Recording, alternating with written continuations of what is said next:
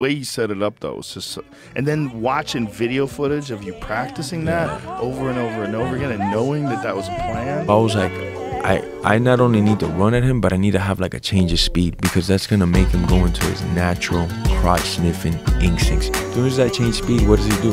Go to his fucking initial instincts as a fucking crotch sniffer, go sniff the crotch. Instead you're gonna kiss this knee goodbye though, you know?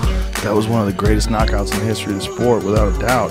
I mean, one of the best ever. Thank you, sir. Plus, it doesn't take up too much of your time, you know. You got that. You want to see a dead body real quick, bam, you know, and it's over. I want to see a dead body.